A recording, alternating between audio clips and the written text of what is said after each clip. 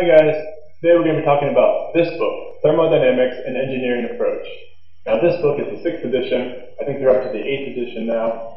This is the book that I used, I think in my sophomore year of college to learn thermodynamics.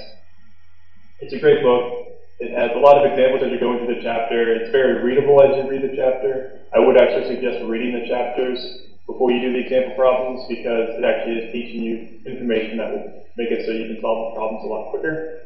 Now, this book also came with a book of all of your lookup tables, but all those lookup tables are also in the back of the book, so those lookup tables are mostly so the professor can give an exam so you have all your lookup tables, but not give you the full resource of the book.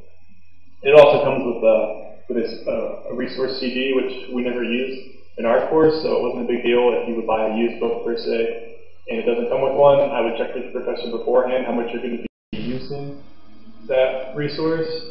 I couldn't find any good solution manuals to all of the questions that are at the end of the chapters, but select problems do have the answer provided for them, so that is useful as you go through the book.